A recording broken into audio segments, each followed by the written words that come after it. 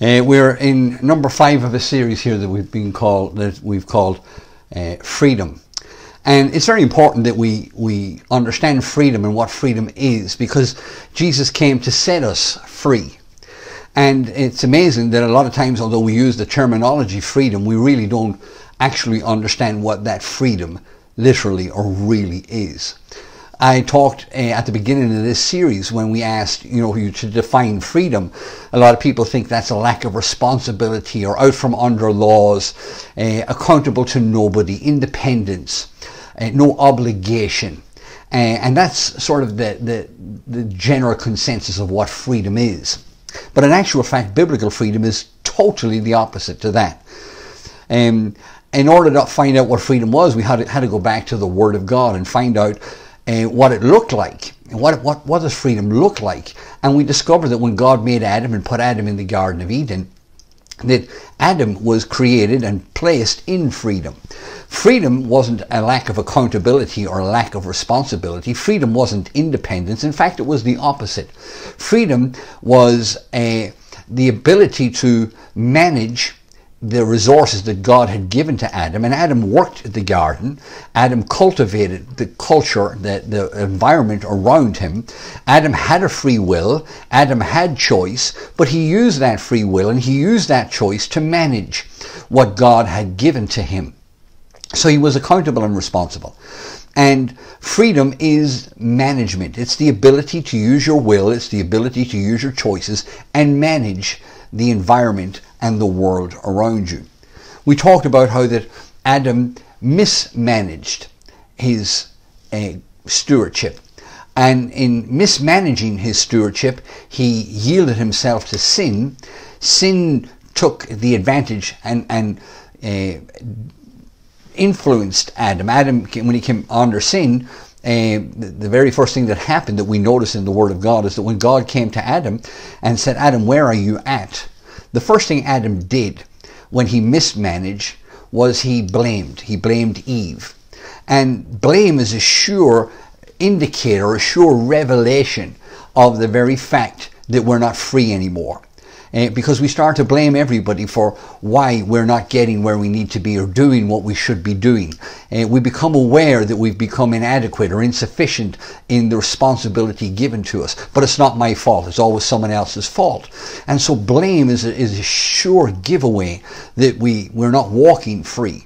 When you're free, you use your choice and you use your will to manage and govern, and cultivate the environment that is around you. But when you're not free, you make excuses for every reason why you never achieve or accomplish what you've been asked to do. So Adam, after sin entered in, Adam became a slave to sin. He was under the subjugation and the bondage and the dominance of sin. And he could never be free. And the scriptures tell us that whoever you bow your knee to becomes your master. And for Adam, sin became his master. And you could tell that he was no longer a good manager. Not that he wasn't managing, but he wasn't free. And you could tell he wasn't free because from Adam and on through, man always blamed everybody else for why they never achieved or accomplished the goals or the mandate or the destiny purpose of their life. It was always someone else's fault. It was what my mom did or my dad did. It was what where I was born or what I had or what I didn't have or the addiction and so on and so forth. Always looking for excuses to give credence as to why I'm not where I should be or doing what I need to do, or why I'm not satisfied because I realize I haven't arrived where I'm supposed to be. So as a result of that, Adam ended up in bondage to sin. And Jesus came to set us free from that. Jesus came to deliver us, the church, from that. So let me recap a little bit and press into this. We took up this illustration here of the children of Israel as an example of what actually was going on. The children of Israel, like humanity, but in type, the children of Israel were under the bondage and the oppression and the subjugation and the domination of Egypt. And God came in and supernaturally delivered them. And the reason for supernaturally delivering them was because he wanted to take them to the land of Canaan, or take them to freedom, where they could manage their own destiny, manage their own purpose, manage their own environment, manage their own life, and fulfill all the intent that God had for them as a nation. So God supernaturally delivered them, and he brought them out of Egypt, out from under subjugation, out from under bondage, out from under slavery. And when they got out, they were so happy. I mean, they sang songs, they played music, they danced and rejoiced out of the fact that they had now been delivered and liberated. Problem was, that whole generation never did go to freedom.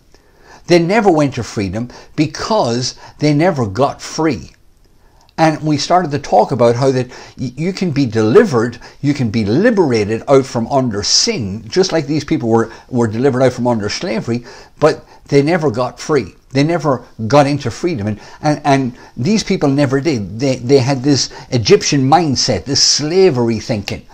And it was easier when you get into it, when you come out from under slavery, they never grasped where God wanted to bring them to. And because they didn't change their thinking, they had this slave mentality. And so, like a slave, they were always looking to be told what to do, when to do it, where to do it. They were always looking to someone else to meet their need, and they didn't know how to manage themselves. That was the problem. They weren't managers, they were being managed. And so, likewise, the church, under sin, the church is managed.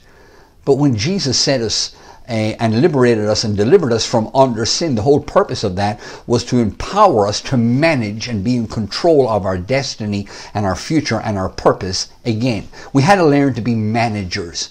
But being a manager means you be responsible. Being a manager means you're accountable. We had to learn that. Now, the children of Israel didn't learn that, so they spent their whole time delivered, liberated, but they never left the wilderness. Oh, they sang, oh, they danced, but they never experienced freedom. Now, we said likewise the church.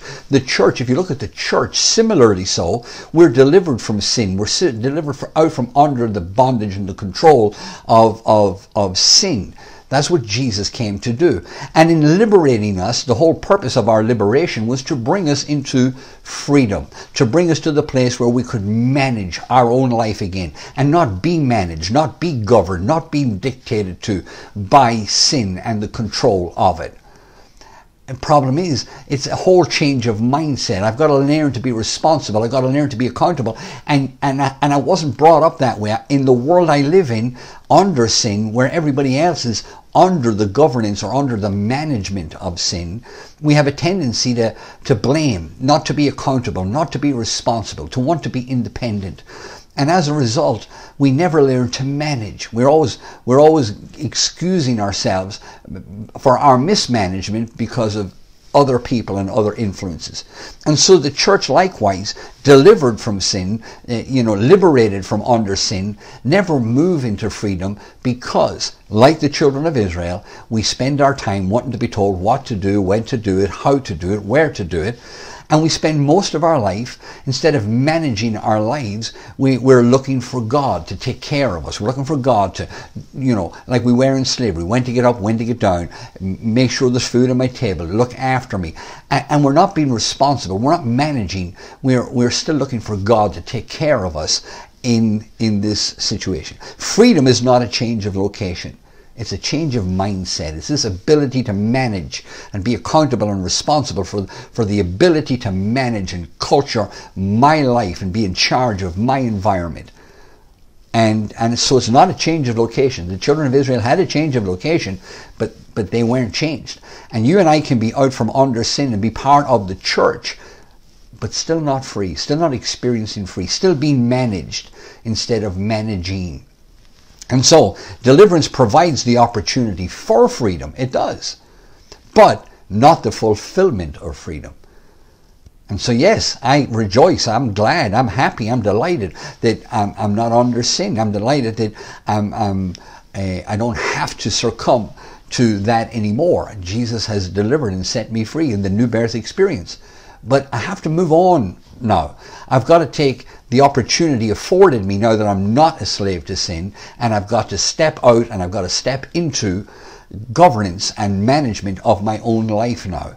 And for many in the church, they don't do that.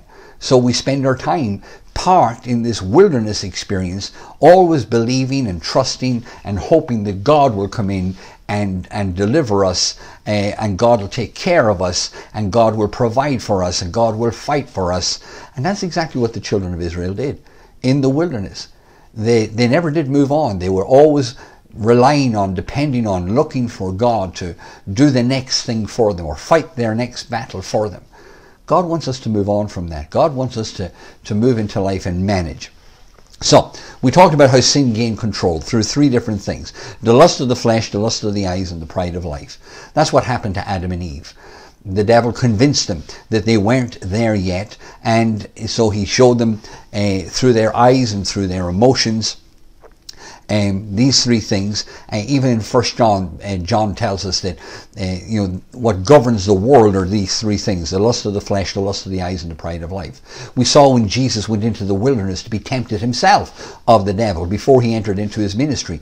These three arenas were the arenas in which Jesus had to show his control, his ability to manage these three areas of his life: the lust of the eyes, the lust of the flesh, and the pride of life. Why these three? Because these three, appetite, our greed, and our motive, these three things are what brought humanity under servitude. They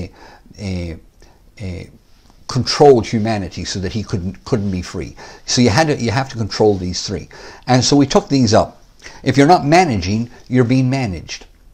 And we talked last week about appetite, food, drink, and pleasure. And we've got to get control of that. Now that I'm free from under sin, I have the ability to manage myself. And so I manage this arena like Jesus did when he was tempted. You've got to manage this and bring this into control. We talked here about in 2 Timothy in chapter 2, it said, "Thou therefore endure hardness as a soldier of Jesus Christ." It said, "No man that's warring entangles himself in the affairs of life, that he may please him who chose him to be a soldier. And if any man strive for the mastery or is an athlete, yet he is not crowned except he does it lawfully. And the husbandman that laboureth must be first partaker of the fruit. Consider what I say, and the Lord give you understanding in these things." Paul, as he wrote to Timothy, talked about how that these believers, they've got to move into this control or this ability to manage their life. Because if you don't manage it, and even though you're free or liberated, even though you're delivered, if you don't have this understanding of freedom and you don't manage these arenas, start managing your life, then you'll spend most of your Christian life like they did in the wilderness, waiting for God to do something next, waiting for God to take you and provide for you and so on and so forth, instead of moving into management and making a difference. And instead of you waiting for God to work upon you, you actually start moving and God works with you. And it's part of the solution instead of always being the issue or the problem. And so he says here, here's three things I want you to do in order to bring your appetite, to bring your body, to bring your life into management. He says you've got to be like a soldier. You've got to be obedient and have courage and loyalty. You've got to focus on what's at hand. You've got to focus on your purpose in life. And as a soldier, that's what you've got to focus on now. As a believer, that's what you've got to focus on now. What God has planned and the purpose God has for my life. That's what's the priority. That's what's important in my life. And I've got to have a discipline in my life, as a soldier does in his, to be able to engage the reason for him being a soldier, the reason why I've been liberated from sin. You've got to be like an athlete. You've got to have some discipline and make some sacrifice and have some diligence. And again, this is the arena of taking management of our appetite. And like a farmer, you've got to work hard. You've got to plow. You've got to, as Jesus described about the parable of the sower and the ground and the seed, you've got to work hard. You've got to sow to the future. You've got to realize that I'm working now for something later, and you've got to have the hope and the faith and and I spelled that wrong word again, I didn't change it, and the patience for making that happen. Again, this is management. This is how you start to know you're managing instead of being managed. As I said, I'm free from sin. I'm free and delivered. Sorry, I'm free from it. I'm delivered from sin. I'm liberated from sin. But in order to walk into the freedom, and I got to start managing my life. And this is the first arena. You got to manage your appetite. I told us how we present our bodies. You got to take control of what is you and start managing it, and be responsible and accountable to God for managing myself. Or we took up this other one, priority. What becomes the priority of my life? This was the lust of the eyes, always wanting more, always living for other things and for whatever. It says here in Mark chapter 4, and these are the things, are they which are sown among thorns, such as hear the word, and the cares of this world, the deceitfulness of riches, and the lust of other things entering in and choke the word. This passion, this desire, this pursuit of things, again, was one of the reasons that sin entered into humanity and put him under management. Now that we are delivered from and liberated from sin, we've got to start managing this. This is not the goal. This is not what we're after in life. We've got to start managing our life when it comes to things. Because if you don't, then it'll just choke the word out of your life. And it's amazing how many in the body of Christ actually use our liberation, use our deliverance to try and get God to and manipulate scriptures to get things. That's exactly what we did when we were governed by sin. We lived for things.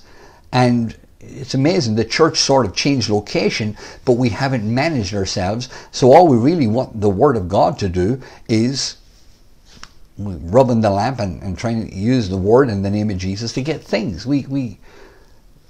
It's no different. We've changed location, but we haven't changed our mindset. And so in Matthew chapter 19, it says, Then Jesus said unto the disciples, Verily I say unto you, that a rich man can hardly enter into the kingdom of God. And again I say unto you, it's easier for a camel to go through the eye of a needle than for a rich man to enter into the kingdom of God. And I use this illustration, or Jesus was using it actually, but I was explaining it last week, how that he didn't say a rich man can't go in. He didn't say a rich man don't get saved, don't get born again. But he was trying to use the illustration that, it's very, very hard when you have your eye on substance and you have your eye on things and you're gravitating. The whole purpose of your life and the whole drive in life is to acquire things. I mean, Jesus later on said, a man's life does not consist of the things that he acquires. That's really, and yet under sin, that's all that we thought about, under bondage where we were being managed. We just always had this passion for, more things, better things, new things. And it's a being managed mindset. We got to get out of that and start managing this arena of our life. That is not the purpose of my life, is not for things. The purpose of my life is not to acquire. Because here's the deal. You come into the world with nothing and you're going out of the world with nothing. Everything in between is just a management thing. And the church, instead of getting on with the purpose of why we've been liberated, why we've been delivered, we spend this time in the church or in the wilderness, so to speak, rubbing the lamp, using the name of Jesus, manipulating the scripture for the sole purpose of getting more things, looking for things. And as a result, we miss what it was all about. And so the priority of our life, the priority of our Christian life is not things. And as long as we're running after things, we're being managed by that mindset. We need to be managing that mindset. So I took up this whole illustration here about how difficult it was to get into the things of God. In order to do so, he used this wicket gate scenario where you got to offload stuff. You got to be able to manage stuff, and you got to let go or take off what you don't need to go through and enter into the city, enter into the freedom of God, and there's some stuff you just got to offload. There's some stuff you just got to get rid of and not look for or need. You got to manage it. And so he said that's the priority. The priority is your ability to manage the resources that you have and not live for the resources that you have. And this is what people do constantly. In Romans 8:31, it says, what shall we say to these things? And again, it's this lust for things. It's difficult to enter into freedom when all you want and all you're being driven by is this desire to acquire more things. You can't do that. And what shall we say then to these things? If God be for us, who can be against us? And then here's the reality. He that spared not his own son, but delivered him up for us all, how shall he not with him freely give us all things? Things are not the priority in the pursuit of our life. Things are in addition. God will give us things. But the things and the pursuit of it aren't what manage us. We manage them. We're not, the priority of our life is not acquiring stuff. The priority of our life is to enter into freedom, and it's amazing, things get added to us. We got to have control of not just our appetite, but this passion for or desire for things. We've got to be able to manage not just ourselves, our appetite, but we've got to also be able to manage our priority in life. And if you can, then you'll never enter into freedom. You'll still be under this drive to acquire things. And he said, look, God already gave us Jesus. I mean, that's the greatest thing you can ever have. And if he's already given you Jesus, then it's easy for God to give you other stuff. It's not what we pursue. It's not what we use our Christian life for. And it's amazing how many people in churches today, when they go there, that's all they learn about. Taking the Word of God to enable them to have bigger and better and more. That is not the drive of the Christian life. That's not freedom. That's that wilderness experience where they're being managed by these passions. They're not managing these things. Matthew chapter 6 and verse 24, Jesus, talking about this priority in life, draws this analogy here. He says, no man can serve two masters. Either he'll hate the one and he'll love the other, or else he'll hold to the one and he'll despise the other. But you can't serve both of them. You've been liberated, you've been delivered, but the whole purpose of being delivered from sin and being liberated from under sin was not to spend the rest of our life rubbing the lamp, so to speak, like waiting for the genie to come out of the bottle, using the name of Jesus and manipulating certain promises of God for the whole or sole purpose of acquiring stuff. And yet when you look at the body of Christ, it amazes me, it grieves me that we spend a lot of our time in endeavoring to use God's Word to take us to that place where we get more stuff and more things and we acquire things by the Word of God. We say we're in it because we love God and we're happy, we're out from under sin, but really what we're doing is our mentality, we're still under this slave mentality. We're still using this lust of the eyes, lust of the flesh, and the pride of life. It's still what's driving us. And that's a managing, we're being managed, that's a being managed mindset. That's not a managing mindset.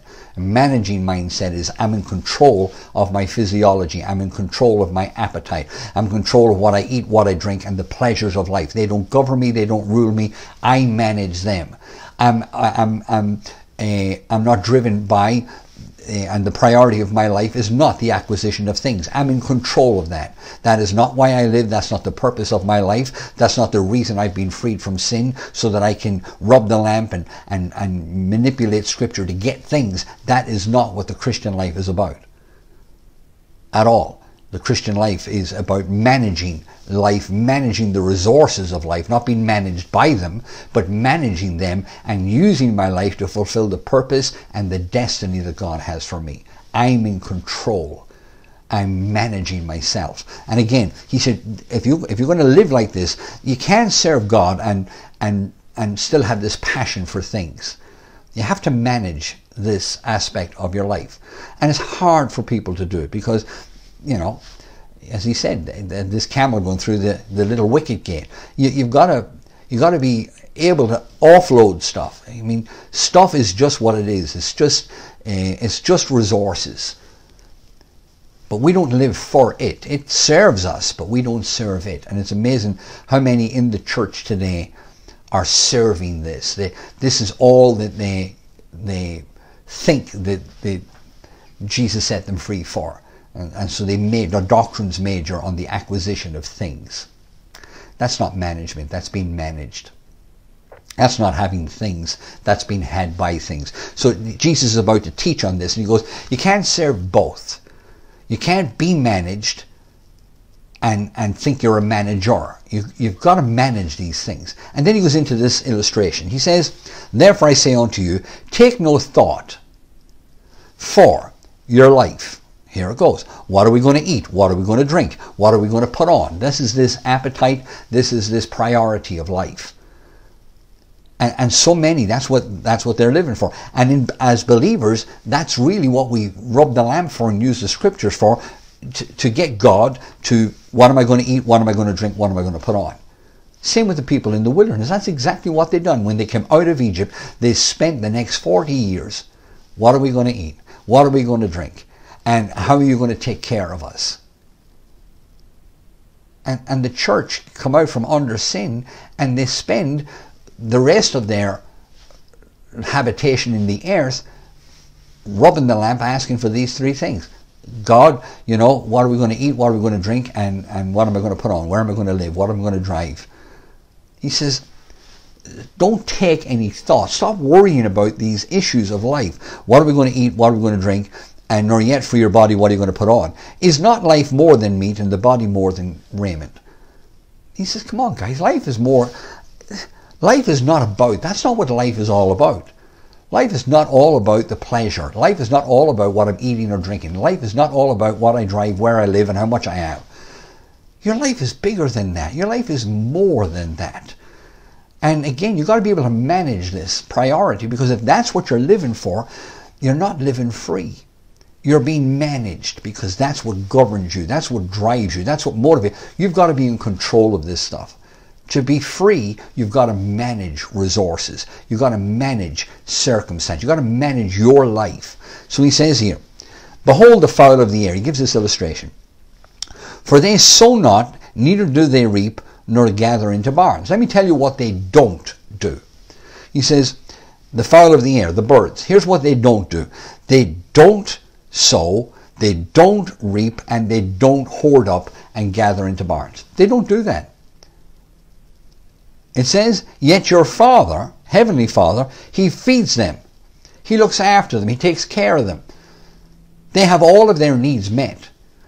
They're not living for their needs. I mean, what they do is they tweet and they provide for us the joy of the wonderment of their creation, and they give us so much pleasure, and they give us so much satisfaction in the variation of them, and the skill of them, and all of the things that birds do. He said, but I'll tell you what they don't do. What they don't do is they don't sow, and they don't reap, and they don't gather into barns. And you know what? They don't do what they're not supposed to do. They do what they are supposed to do. And when you do what you are supposed to do, God takes care of that other stuff.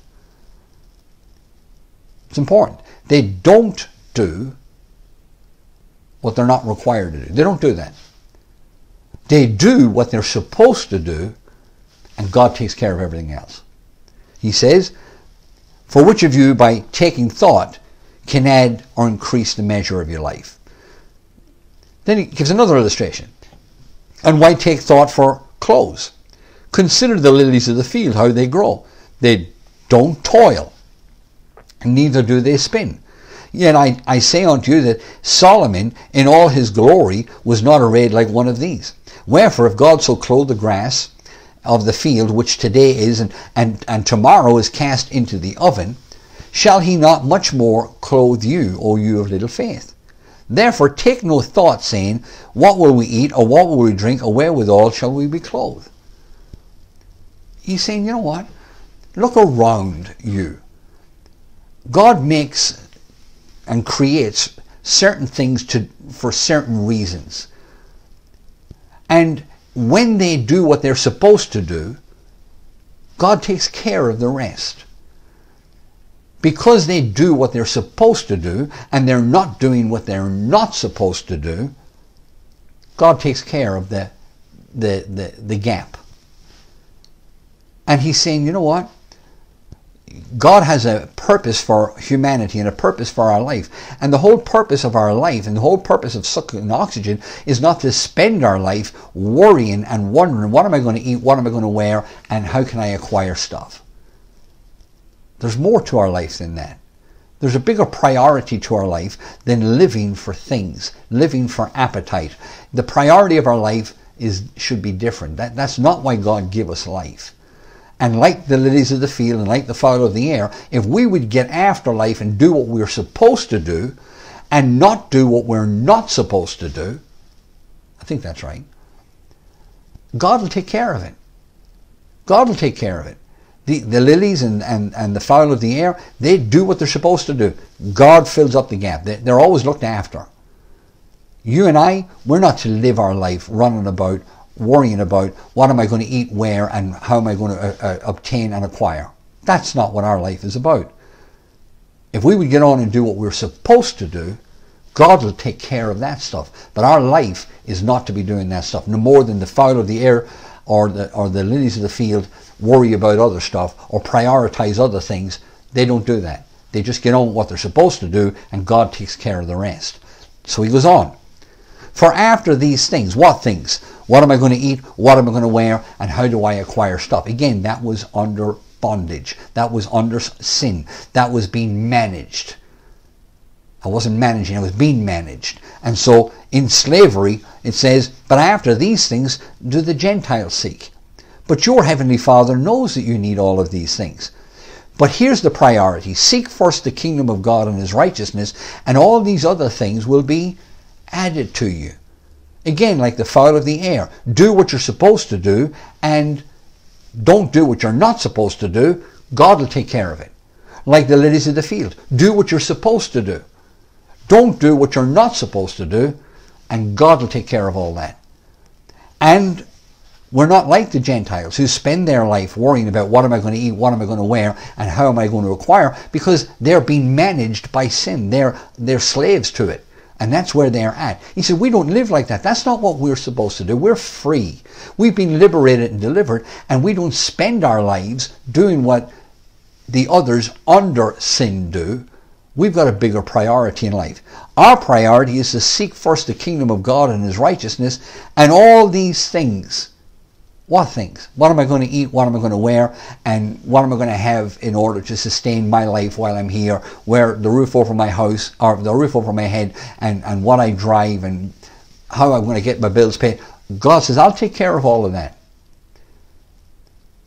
If you'll put your priority where it's supposed to be. If you'll do what you're supposed to do, and not this worrying, and not do what you're not supposed to do, I'll take care of it.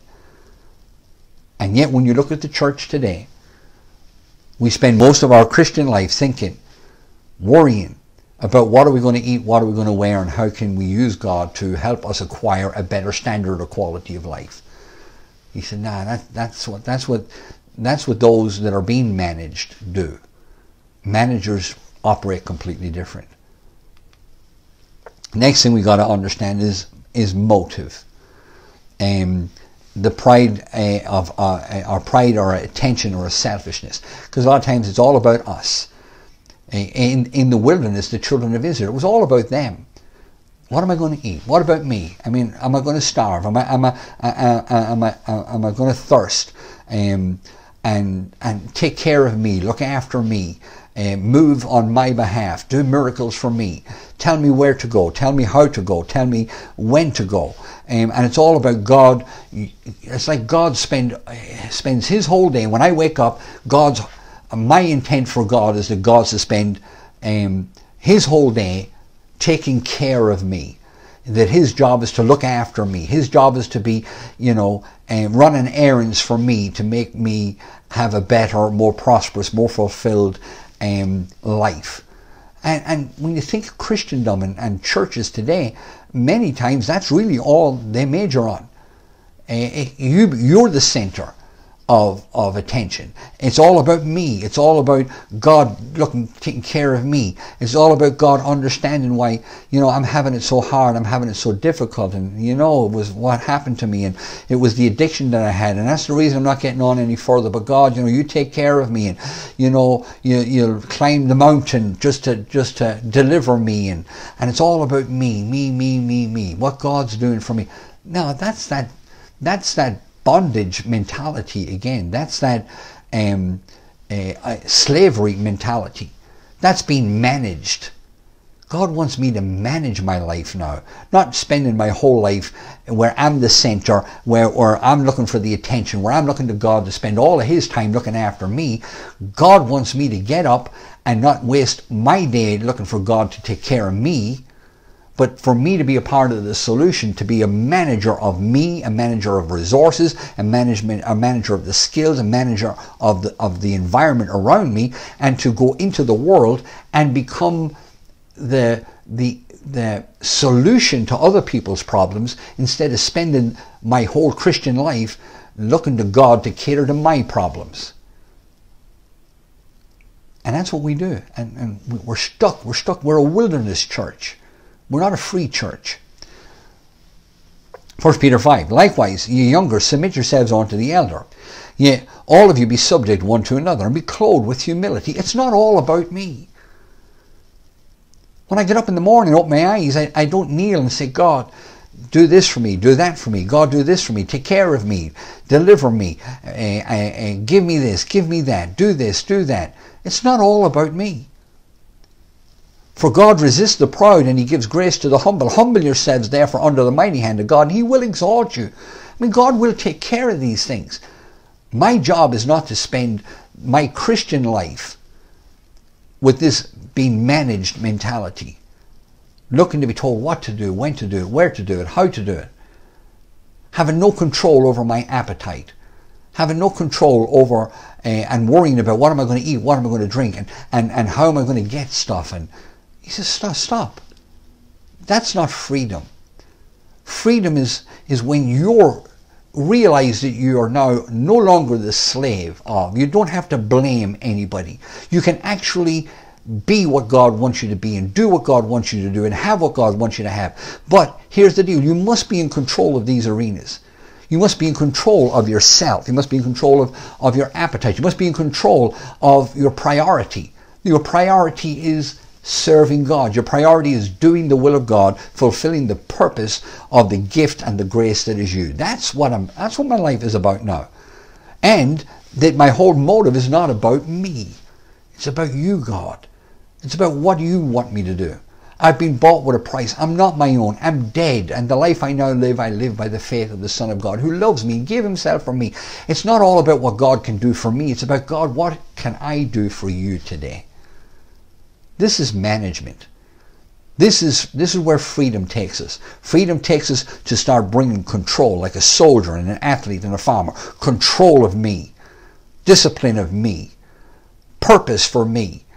Priority for me is not what I can get, it's what I can give. It's not what God can do, it's what I can do.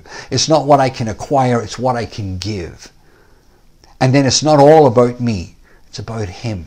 It's not all about me. It's about how I can bring him and do what he wants and become part of the solution in this world that is under slavery, this world that is in bondage. And I don't spend my Christian life with this sin consciousness, this sin mentality where all I think about is me. All I think about is my appetite. All I think about is my acquisition. And all I think that God exists for is to look after me. And that's where the church is at. It needs to break out. It needs to move on. It needs to go to freedom. It needs to understand that there's an accountability and a responsibility to God. And I've got to grasp it. I've got to take it. And I've got to start managing me, and then with that ability to manage me and my appetite and my priority and my motive, when I manage me, then I can manage life around me. And when the circumstances come and the situations arise, I'm not in control of them. I mean, they come to all of us. But I am in control because I'm learning to manage. I am now in control as to what effects circumstance and situation have on me. Why? Because I'm managing. I'm not being managed by life. I'm not being managed by appetite. I'm not being managed by selfishness. I'm not being managed by me. I'm being managed. I'm being the manager of me. I'm being the manager of resources. I'm in control again. And this is what freedom is. So, humble myself. He says this in Proverbs, a man's pride shall bring him low, but honor shall uphold the humble in spirit. You know, pride and thinking it's all about me, it puts me in the wrong place. It locates me in the wrong place. But when I humble myself, when I don't think it's all about me, and I position myself correctly, particularly when it comes to positioning myself with God, when I position myself correctly, God starts to exalt me. Because it's not all about me, it's about Him. In Philippians 2:5, he said, let this mind be in you that was also in Christ, who, although he was God, he didn't think it robbery. That's not what was driving him. He wasn't out here to prove I'm God. It wasn't all about him. He thought it not robbery to be equal with God, but watch, he made himself of no reputation. It wasn't about him and what he could get and what he could acquire and who'd think he was this or who'd think he was that. That was not why he came. He made himself of no reputation. He took upon himself the form of a servant, and was made in the likeness of men, and being found in fashion as a man, he humbled himself. He repositioned himself. He prioritized the purpose of his being here, and the purpose of his life, and the purpose of the gift and the grace that was him. He humbled himself, became obedient unto death, even the death of the cross. Wherefore God also had highly exalted him, and given him a name above every name. Boy, it's so important that we understand that freedom is managing our life. Freedom is taking control of appetite, taking control of priority, and taking control of purpose. I manage it now.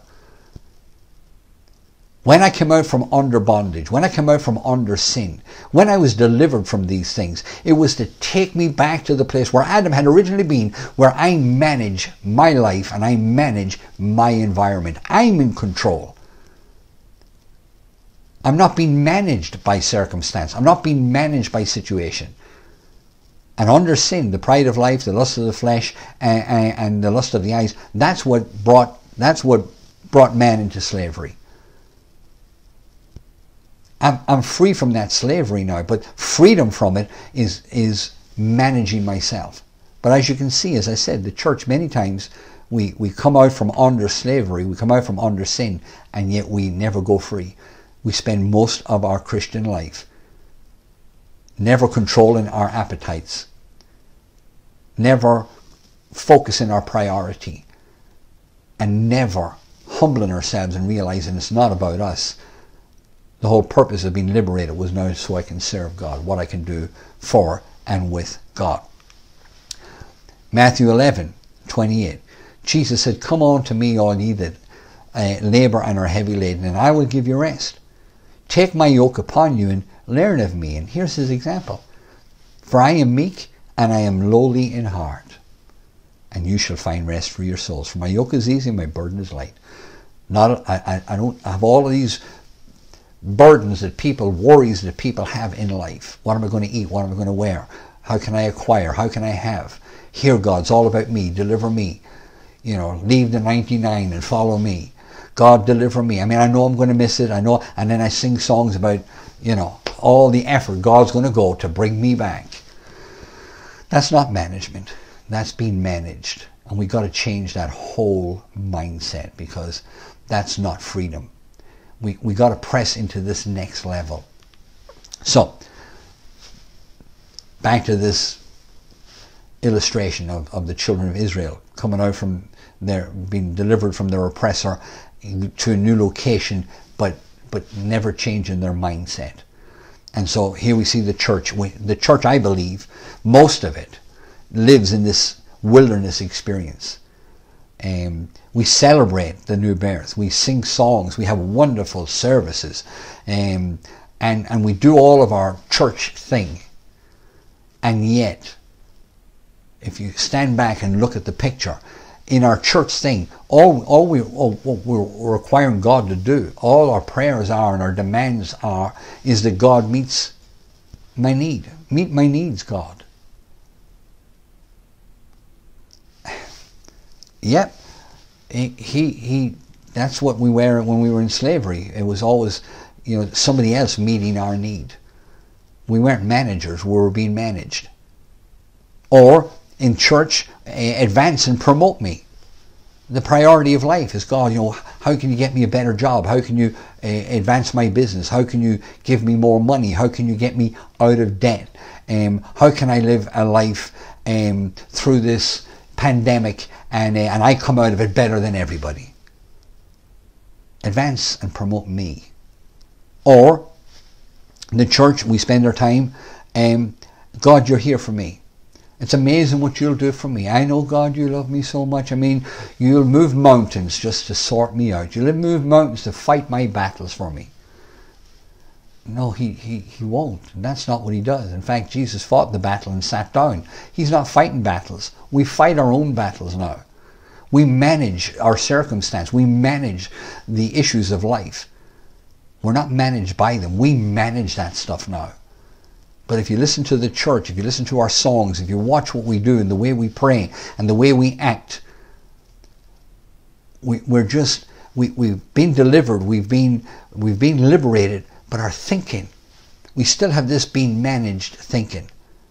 God, meet my needs, advance and promote me, and you're here for me, because I'm not going to get it. I'm going to make a lot of mistakes. I mean, you know, because of this, because of that, and I start blaming everybody why I'm not advancing and why I'm not managing correctly, like Adam did. As soon as he mismanaged, he blamed everybody else. We got to stop that. We got to get out of this wilderness. We got to move into freedom, and that means being responsible for my appetite, being responsible for my priority, be responsible for my motive. Humble myself. It's all about God. It's not about me. Prioritize the kingdom, its advancement, what I can do in the world, not what I can get from the world, what I can achieve by my life in the world, and not what can the world do for me while I'm here to sustain me. That's not what it's all about.